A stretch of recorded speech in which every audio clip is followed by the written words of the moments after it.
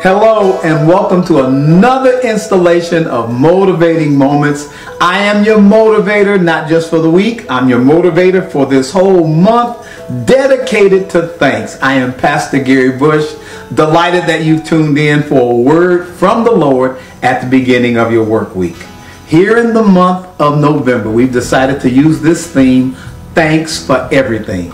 And we found that theme in the book of 1 Thessalonians, chapter number 5, verse number 18. And it reads, "In everything give thanks, because this is the will of God in Christ Jesus concerning us." We always want to be in God's will, so we always have to give thanks. Our friends have a little gift we want to present you with.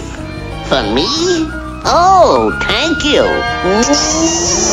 Oh, you shouldn't have done it. We talked about last week what we had to give God thanks for. We can thank Him for who He is.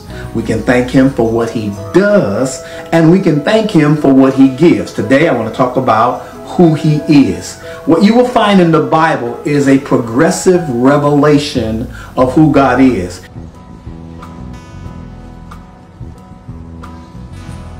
He couldn't tell us who He was all at once because that is too high for us. We can't attain to it.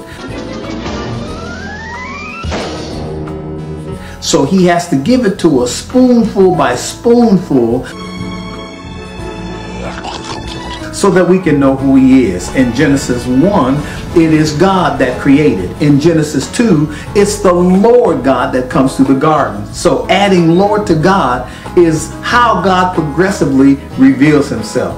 And then when we go into the compound names of God, Jehovah Jireh, the God of provision, Jehovah Rapha, the God that heals, Jehovah Shalom, the God of peace, and we should thank God for revealing Himself to us. He hasn't played hide and seek with us. A bushel of wheat and a bushel of rye. Who's not here? Holler right. He's been open, He's been transparent so that we can know that He's a God of love, a God of grace, and a God of mercy, all of which we need. We all need that.